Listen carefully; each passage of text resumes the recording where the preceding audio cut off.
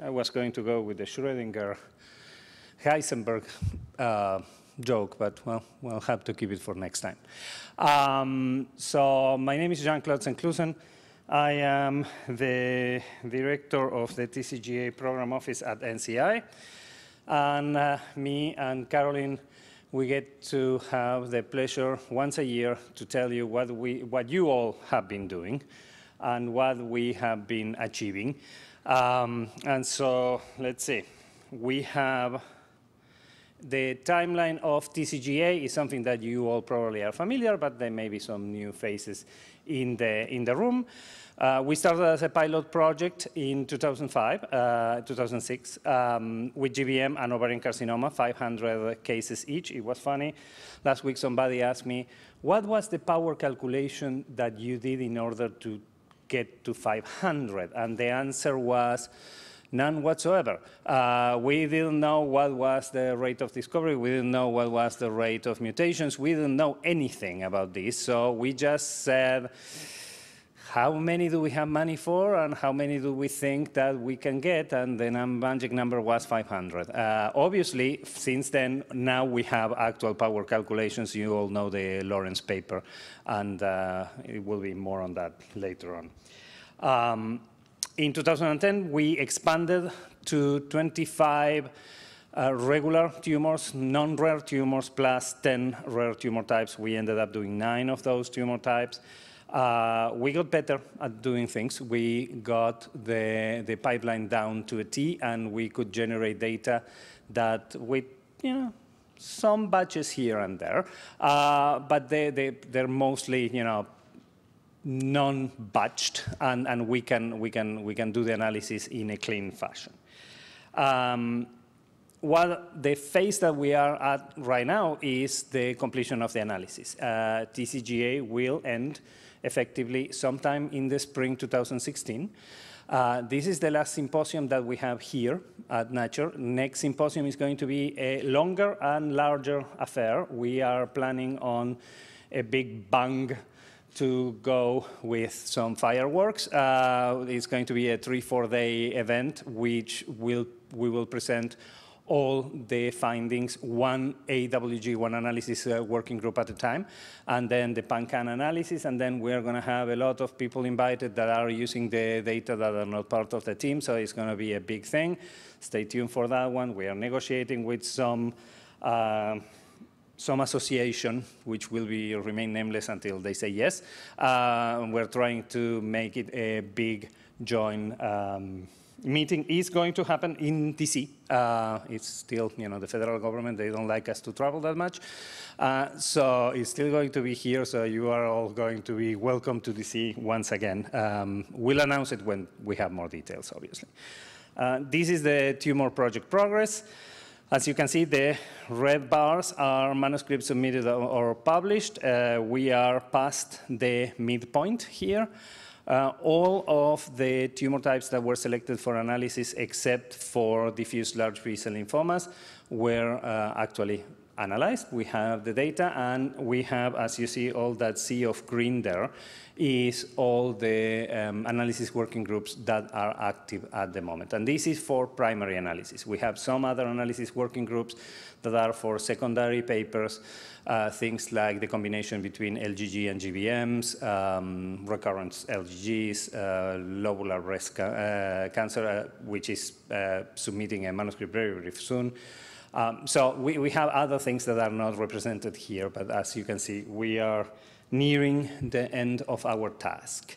This is the data that we have available. We don't expect too much more data to come in. There's some samples that had needed some sequencing top-off that will appear soon. But basically, we have gotten 12,550 cases that were qualified. Our goal was 10,000, so we did well there. A bunch of them were received at the end of December.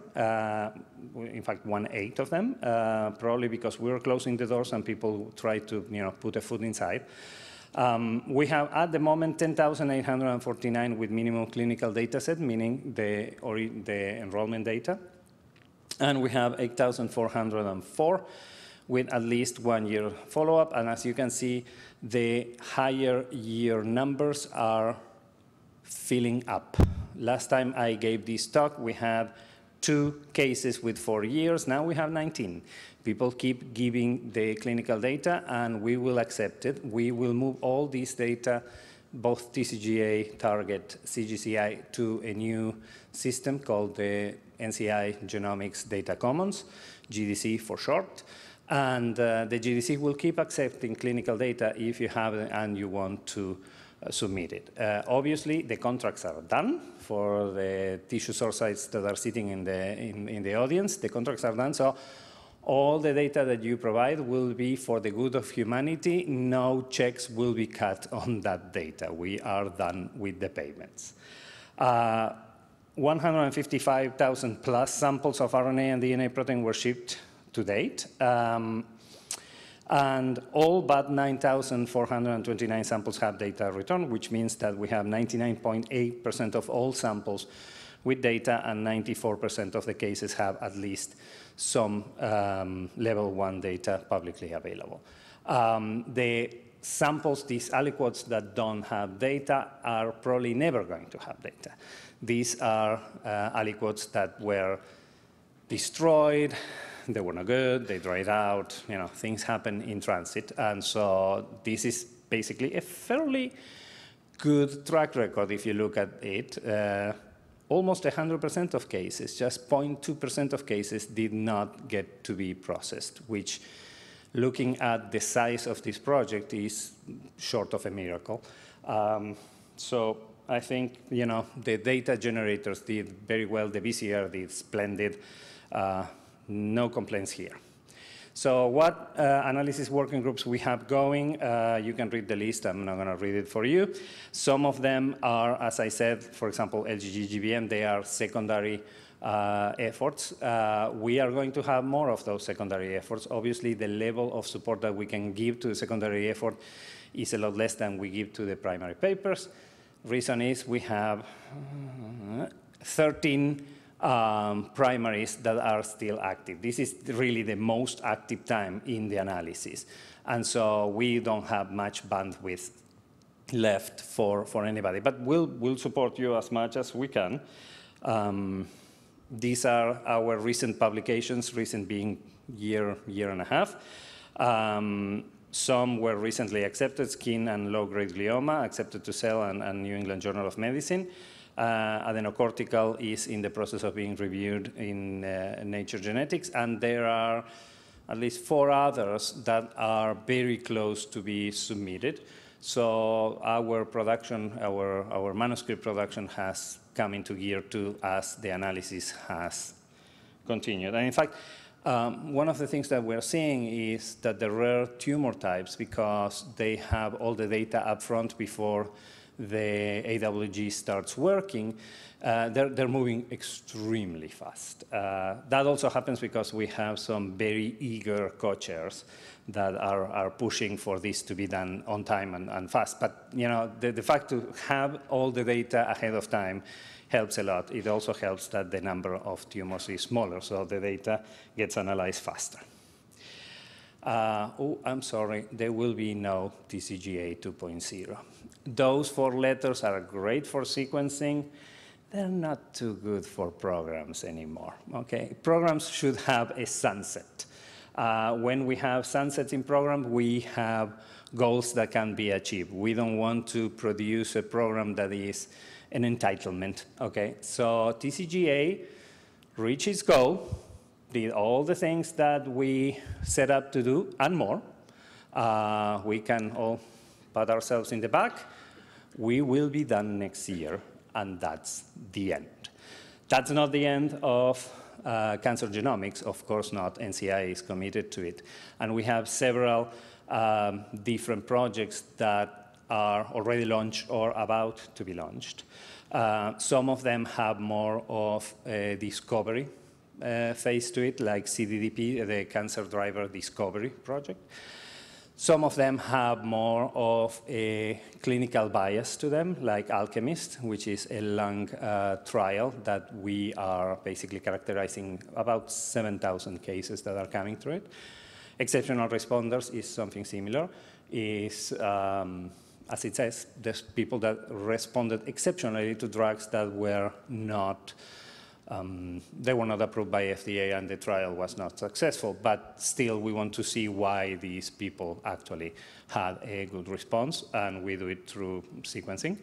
And the CTSP, which is the Clinical Trial Sequencing Program, which is open right now for applications, and it's a program that is a joint program between the Center for Cancer Genomics and the Division for Cancer Treatment and Diagnostic. Basically, we'll take probably 2 clinical trials that are well done and have enough samples, and the samples are of good shape, and we'll sequence them up to figure out, what the results were. The bias that we're going to have for all future cancer genomic programs is a bias towards explaining what happens at the clinic. TCGA was great as discovery. We were not so good at clinical. We were not meant to be so good at clinical. These projects are going to be focused on clinical sample sets that have good outcomes. So we can ask clinical questions that we were not able to ask in TCGA. So if you want more about that, you can see me at the breaks, and we can discuss them. CDDP is focused on lung, colon, and ovarian. We have identified lung and colon cohorts. We can always use more ovarian cohorts. So if you have them, you have even a small trial, 100, 150 cases. We'll take them if they have all the requirements. Don't come and tell me I have 2 patients, because that's not good enough. We need to have numbers, and we need to have numbers that were collected consistently. The message basically is that cancer genomics is here to stay, but in the context of helping figure out how to better treat the patient, not just in the context of, oof, I have this other mutation. On the road of doing that, we are going to get to the, I have this other mutation that I had not identified before, because we're going to have more cases, but that's not the focus of these programs. Okay, and with that, I invite Caroline to come up, and if you can get her first slide, I'll stay around, because